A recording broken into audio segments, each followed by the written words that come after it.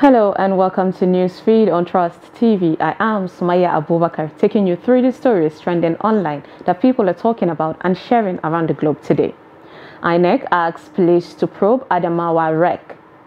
Senator Chimaroke Nnamani has asked Peter Obi to withdraw his petition against the president-elect Bola Ahmed Tinubu. Federal government sent to evacuate stranded Nigerians in Sudan by road. And 21 bodies exhumed after Kenyan pastor told members to starve to meet Jesus. Now, top of what's trending today, we have the Independent National Electoral Commission, INEC, who has written to the Nigerian police force seeking an investigation into action of suspended Adamawa resident electoral commissioner Hudu Yunusa Ari in the state's governorship election. Recall that Yunusa Ari had declared the All Progressive Congress APC candidate Aisha Binani Dahiru as the winner of the supplementary poll, even while the collation of the result was ongoing, a decision INEC nullified. The police has now confirmed that they have received INEC's letter demanding Yunusa Ari's probe. The police force spokesman Olumuyiwa Adejobi said in a statement the Nigerian police force is in receipt of a letter dated 18th April 2023 from the Independent National Electoral Commission detailing the alleged impropriety of the actions of one barrister Hudu Yunusa Ari, the Adamawa State Resident Electoral Commissioner, during the recently concluded supplementary elections, and called on the police to investigate and possibly prosecute the REC for his actions. The Inspector General of Police, IGP Usman Alkali Baba, CFR, has directed an investigative team to work in collaboration with the INEC to expedite action on the contents of the letter. The Inspector General of Police, while expressing the commitment of the NPF to upholding democratic values, assures Nigerians and the international community that the police will leave no stone unturned in unraveling the remote causes of unwholesome conduct of the REC, as well as ensure that all persons fingered in the course of investigation are brought to book. A netizen commented, INEC is giving order to police to probe someone that has fled the country with a private jet. Who provided the jet in the first place? You people can't deceive me. Another said, all this one is just your planned work for us to think INEC is legit. And someone said, this is what you get if you put the wrong people in the wrong offices. Incompetent fellow breeds incompetence. Next on what's trending, we've got former governor of Enugu State, Senator Chimaroke Nnamani, who has asked the presidential candidate of the Labour Party, Peter Obi, to withdraw his petition against the president-elect, Bola Ahmed Tinubu, stating that it is dead on arrival. Nnamani made the remarks in a statement issued on reporters on Sunday, April 23, 2023. The statement read, his petition is dead on arrival. He does not have the spread or national appeal. His appeal to non-electoral matters is to demarcate the president-elect and besmirch his reputation. He does not have near spread and national appeal.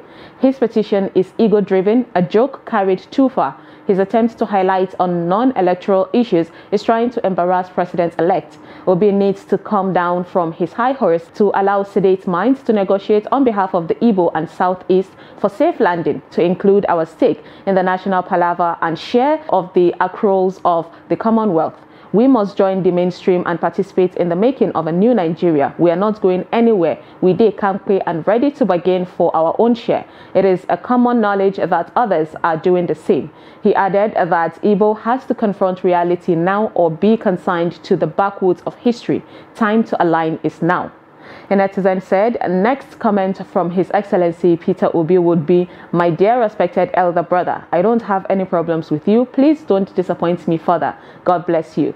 A lady asked, the high horse you guys have been coming down from since I was born, what have you achieved? And a guy said, many Igbo politicians are backstabbers.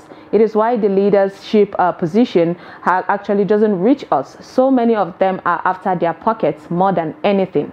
Next on what's got people talking on social media is Nigerians who are stranded in Sudan will be evacuated by road, according to the Foreign Affairs Ministry, Geoffrey Onyema.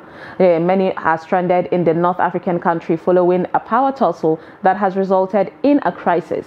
The development has led to calls, for the evacuation of the nation's citizens. He explained that our situation is particularly challenging because the numbers are so great. Some of these countries, like the US and European countries, have started evacuating, but what they have been evacuating were actually their diplomatic staff. They haven't been able to start evacuating their citizens there. We can't evacuate all our diplomatic staff at the moment because they need to also coordinate the evacuation of all students that we're talking about. His comment comes as a statement from the Embassy of the Federal Republic of Nigeria in Khartoum, signed by the Charge d'Affaires H.Y. Garko, advised students who make up of about 80% of the stranded persons to stay indoors. The federal government said it was still dangerous to embark on a journey towards the borders of Sudan without security clearance and guarantee from the Sudanese authorities. The embassy also reassured the Nigerian students that their safety and well-being were of the top priority concern. A netizen said, by road because the airspace is not safe. People need to be educated before criticizing. There is no way they can get people evacuated via air. Another commented, for those of you mocking him, even USA and other European countries haven't evacuated their people. 3 days ago, all the planes at Sudan airport was burnt. So right now, it is very risky to fly to Sudan. And someone added, honest question, what is making our people to go schooling in Sudan? Next on What's Trending, we have Zamfara State Governor Bello Muhammad Matawalle, who has approved the reinstatement of the Emir of Yandoto, Aliyu Garba Marafa, who was suspended for conferring a traditional title to a notorious bandit kingpin, Ado Aleru. Recall that the monarch bestowed the traditional title of Sarkin Fulani to the bandits on Saturday, July 16, 2022. The Emir asserted that he decided to give the title to Aleru because of the pivotal role he played during a peace process arranged between the Emirates and bandits who terrorized Afia local government area of the state. However, the move did not go down well with the people, both within and outside the state, forcing the government to constitute a committee to investigate the action of the Emir. In a statement issued by the Secretary of the State Government, Kabir Balarabe, on Sunday, April 23, 2023, said the traditional ruler was reinstated following the recommendations of the committee who investigated his role and cleared him. The statement added the committee found no evidence of any ill motive or collaboration between the Emir and the bandits. Based on the findings of the committee, the traditional title was conferred on the repentant bandits as part of peace-building efforts between the repentant bandits and the banditry-affected communities in Safe and Gusau local government areas, which included Yandoto town. The reinstatement takes immediate effect, it says. A netizen commented, and Nnamdi Kanu is being detained unlawful for fighting for liberation of his people. In the same country, a dreaded terrorists are bagging chieftaincy titles. A guy said, meanwhile, in a town in Edo, most of the Okada riders are from Zamfara State, whom are farmers who can't go to farm anymore for fear of being killed by bandits. They have all resorted to commercial bike riding to make a living for themselves. And a lady wrote, Nigeria lacks responsible and accountable leaders. This man should never have been reinstated. How will he learn? Now let's take a short break, and when we come back, you will see what Davido almost did to a fan. Stay tuned.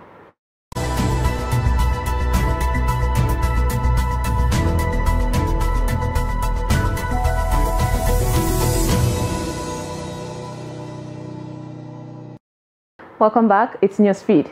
A viral video has been trending of the moment Davido nearly punched a fan who jumped on stage and started pointing at him at his Timeless concert in Lagos. Take a look at the moment.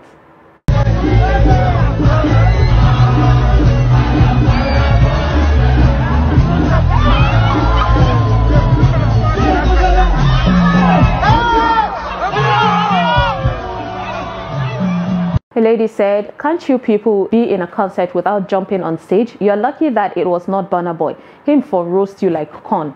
Another lady said, I don't blame Davido. See how he was coming at Davido. I wish it was Burna Boy. And a guy added, them suppose wipe him cod. Next on What's Trending, we have influencer Caramel, who addresses Nigerians who call people gold diggers. Take a look at what she had to say. Come, what is this obsession with calling somebody a gold digger because they like money? Please, should I like sand?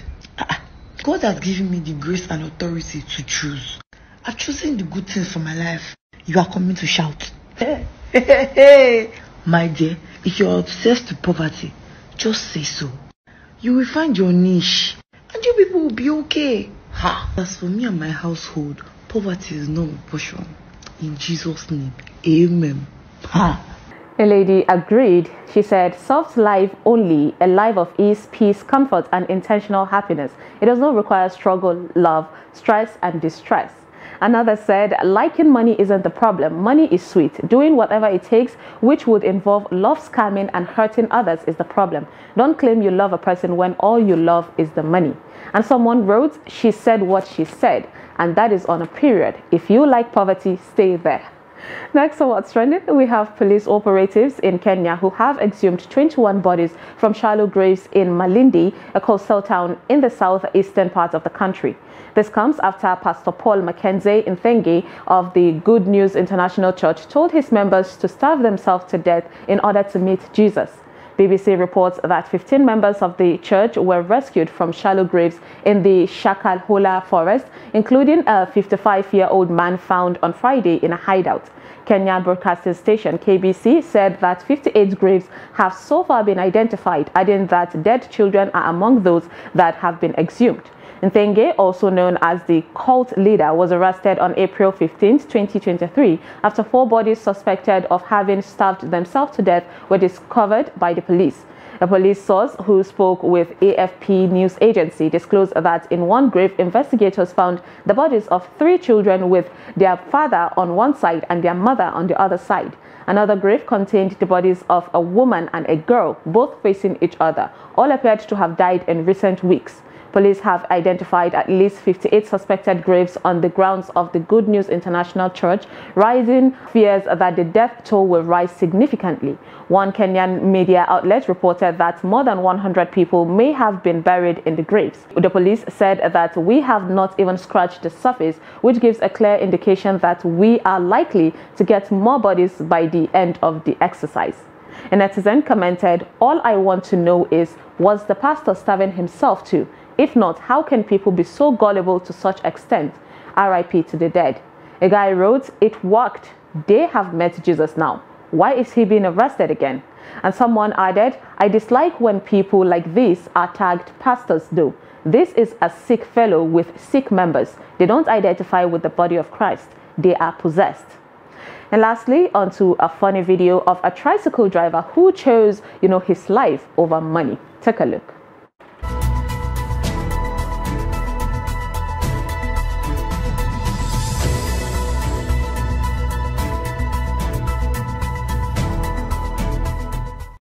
Now that is a case of it's not about the money, but what is the passenger still doing there though?